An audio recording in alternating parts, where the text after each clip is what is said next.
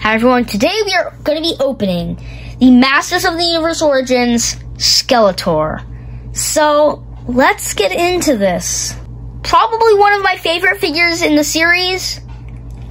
Just an amazing looking figure. So I have been waiting to get this figure to open for a while, and I am very excited to finally be able to do this today. So let's start by doing this.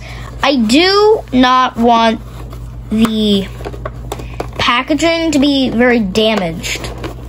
I'm not opening this because I do like to keep the card backs. I try to get good condition, but these don't turn out too well, so I kind of just leave them how they are then. But let's hope for good card backs.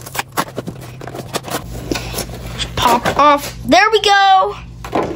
Got a little bit of stuff off, but overall a pretty nice card back. And we've got, of course, this Beast Barrage comic book, which is nice. Anyway, that is not what we are here for. We are here for, of course, the Skeletor figure. And man's looking good. Oh my gosh. That is really wrapped in there. Alright guys, scissors. There we go. Oh, there's a little bit more on the bottom. There we go.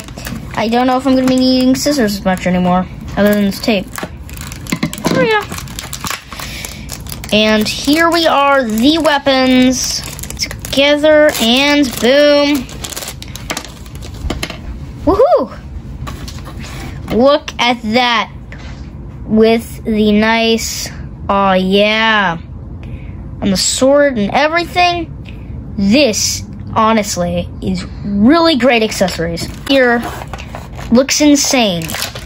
And apparently feels insane too. Man.